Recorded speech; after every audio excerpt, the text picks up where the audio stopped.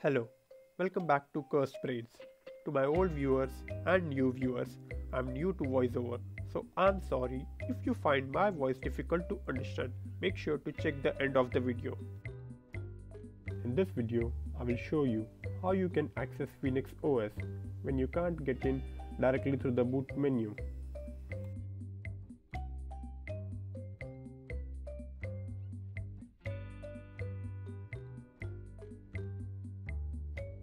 As a side note, I'm using Wondershare Filmora to edit this video. Even if you're interested in video editing, check the description to know more about Filmora.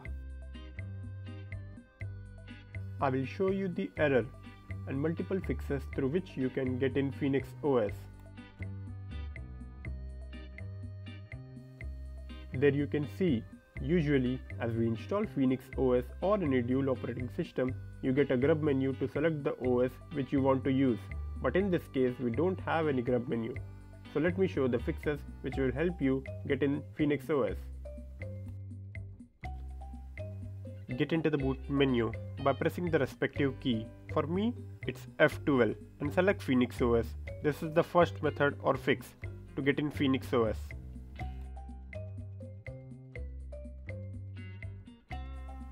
In case this doesn't work, I will show two more methods. Let me show the second method.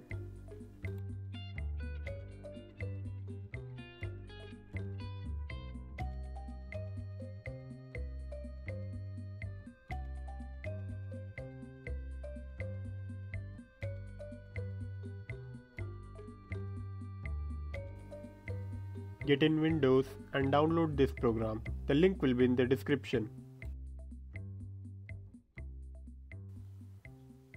Using this program, we will disable Windows Boot Manager, which will leave the Phoenix OS boot menu only to load on startup.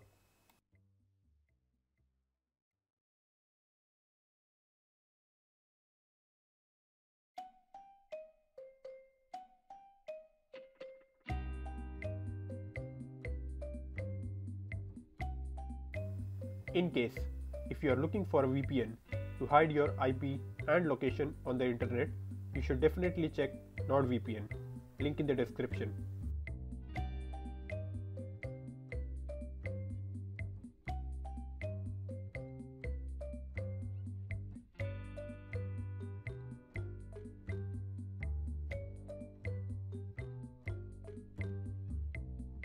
And there you can see, the grub menu is now visible to get in Phoenix OS.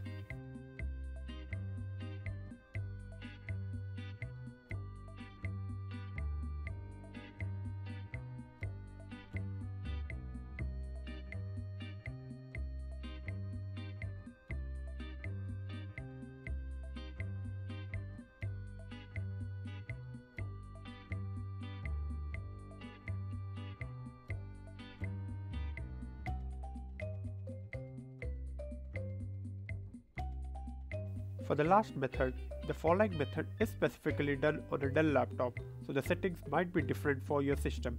You may need to check with your desktop or laptop model for similar settings.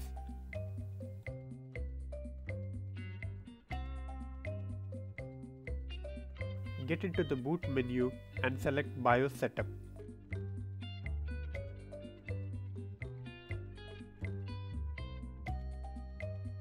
In BIOS setup, you will need to disable Windows Boot Manager and keep Phoenix OS selected.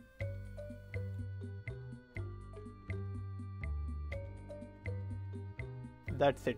You will see the Phoenix OS grub menu.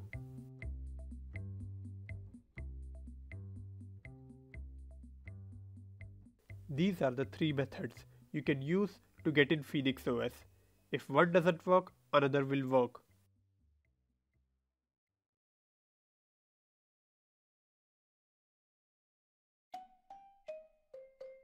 Once you have achieved getting in Phoenix OS and you want to uninstall it, make sure to reverse these methods to use Windows Boot Manager.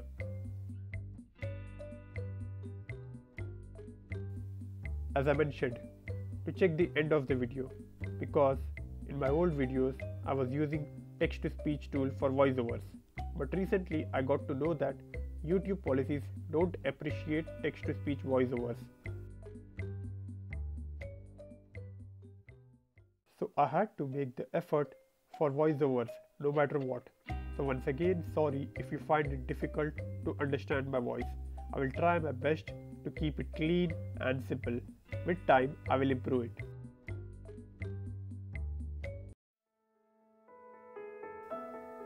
Thanks for watching. Hope you found this video helpful. If you have any doubts or questions, you can comment them below.